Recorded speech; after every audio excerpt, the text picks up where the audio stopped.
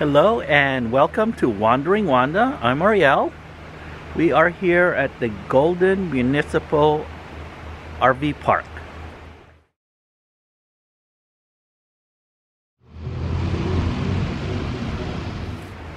Right now, I'm really not that happy with the park.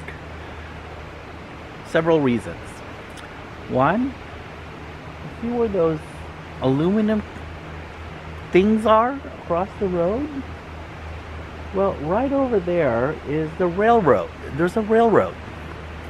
There's some of the signal things that go off in the middle of the night, and trains were running up until 1 o'clock in the morning. Loud. Ding, ding, ding, ding, ding, ding. Oh my goodness. So, if you like sleeping in silence or with just background noise, that is not the background noise you want to hear in the middle of the night. So if you like railroads, this is a great place for you. They're constantly running. I think here comes one. Oh, it's not a railroad. It's not a train. It's a maintenance car. See it? Maintenance car.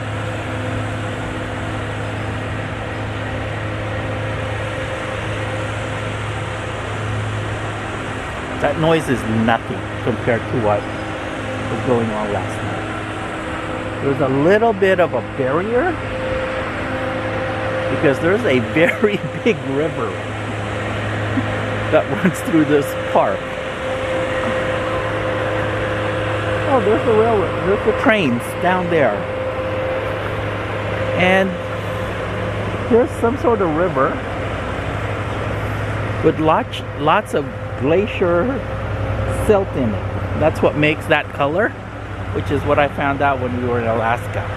So this is glacier runoff water.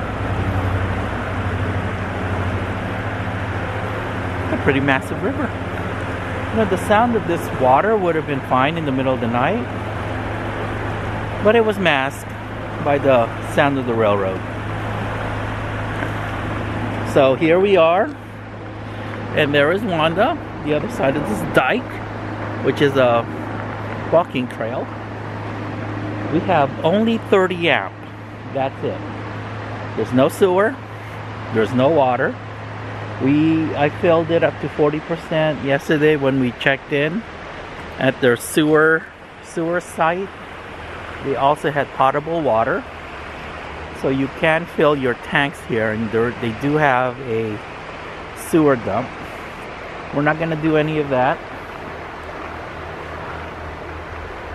So, I'm going to walk down to the office. The park itself, again, is nice. It only has electric. We were fortunate enough to get a site that was 30 amp. They have 20 amp sites also. So, supposedly they have 50, but they were all taken, which I think is closer to the main office. But it's a lovely walk over here in this walkway.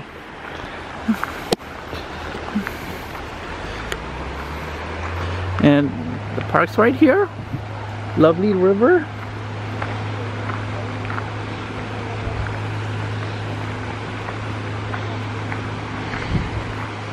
And the pine forest smell is absolutely wonderful. Oh my goodness. It smells so clean up here. Oh look, they have water stations. Oh look, those people get to plug into water. Right over there.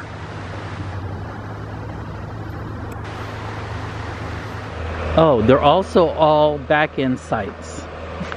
There are no pull-throughs. I don't know how this guy got a pull-through. But they're all back-end sites. I had to back in yesterday. It took 2 times, which isn't bad for someone who's still not comfortable with it. It took me 2 times to back in. 2 tries, I should say. You are here. Oh, look at that. You are here.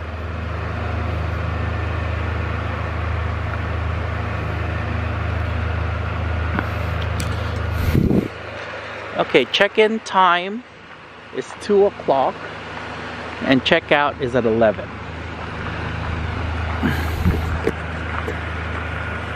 I don't quite understand why there are check-out and check-in times. That's a 3-hour window here. They don't do anything in that 3-hour window. It's not like they're cleaning or leveling the campground, your site, because they don't. So why do they have a 3-hour window for check-in, check-out? 30 minutes I can understand for paperwork, but other than that, that's ridiculous. You're not making the bed, you're not making the RV park or the site. You're not even leveling it. At minimum, what all these parks need to do is they need to level the site. I can understand they have limited facilities in regards to water, sewer on site, or electrical. But at the least, level your site. Okay, that's my little rant. It's not really a rant. It's something we're paying for this. I think we're paying $40 a night here. 40 just to park and plug in. That's absolutely ridiculous. And our site wasn't even leveled. It should be leveled. For something overnight, I really do think that these RV parks should actually level. I mean, there have been parks where I actually had to go outside and clean litter from the RV site, which is absolutely ridiculous. Why am I the one doing this? I should be charging them for labor. There is an elementary school on the other side of the street on this part of the park, and the park itself is still along this side of the street. So I guess if the dike bursts, they don't really care about the RVers. They'll just get swept away. Okay, I cannot check out the bathroom because I didn't bring the code with me. So, not a clue what the bathroom looks like.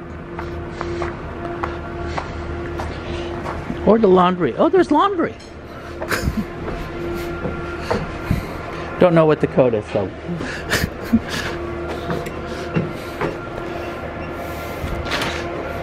Oh, okay, so there's the laundry room. It is $2 coin operated. You got 2 washers, 2 dryers. That's sufficient for a park this size. Oh, they got a store.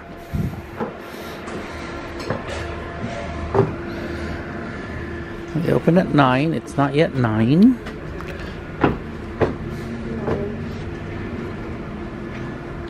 I guess there's more in this area than I thought. They have a planner for Golden.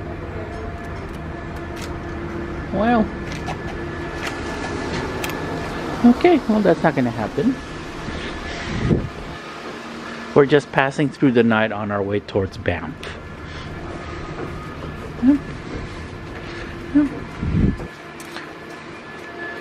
And there's where you get potable water, the green hose, and then the blue pole is for the black water, for the dump. Would I stay at Golden Municipal Park Campground here in British Columbia on our way to Banff on Highway 1? I would say only overnight. We're not here for long, and this is a one-night stop only. I would stay only one night. If it's more than that, I would say no. The power is iffy. Even at 30, I've already had to reset the circuit breaker twice. No, 3 times. Once yesterday, 2 already this morning when I was making coffee. It tripped. And then when I turned on the ice maker, it tripped again. It's like, seriously? So even at 30 amp, the power is iffy. There is no water, and there is definitely no sewer on site. And RV sites themselves, they're not quite level. And not quite leveled for one night is fine with me, but anything over that, it has to be level. So again, one of my pet peeves is we're paying money to stay at these places, and they should at least minimum level your sites, because you don't really provide any other service than that. You don't go out there and clean, because people do throw away their cigarette butts and little things around the RV. I don't know why people are such litter bugs.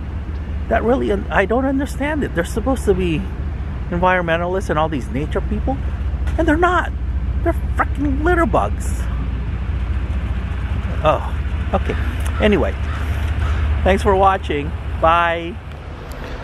Alright, this I see all the time up here. I don't know why. Which is this. Why do you have so much crap at the side of your trailer? I don't get it. If this is how they live outside in nature, how do they live at home? It must be, ugh, disgusting. Getting really pretty out here. Aside from all the railroad noise that's going on across the river.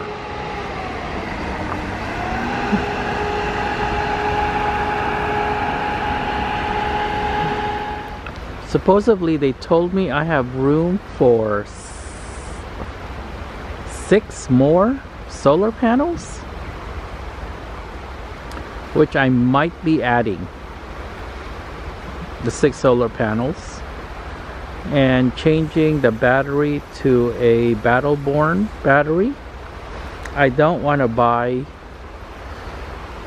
the Airstream third-party promotional crap anymore, because right now what I have is a Gerard on-demand hot water heater.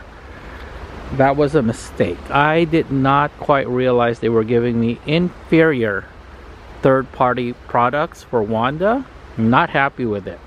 I should have went ahead and just not have them install an on-demand hot water heater, gone out and got a Truma, because now I am going to go out and get a Truma probably in February.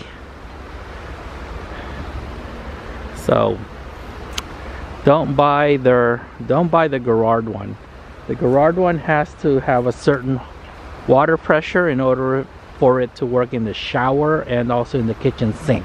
If it's lower than that, your hot water heater is only going to work in the bathroom, and in order to take a shower, you got to leave the bathroom hot water heater, bathroom hot water running a little bit or halfway in order for it to get hot water everywhere else. It's absolutely ridiculous. So I'm not happy with the product that Airstream sold me. I find it to be a third-party inferior product. You know what? You've got someone who's willing to spend thousands of dollars on upgrades, and you sell them inferior products. It's not right. So having this one ripped out that Airstream installed and putting in a better quality one.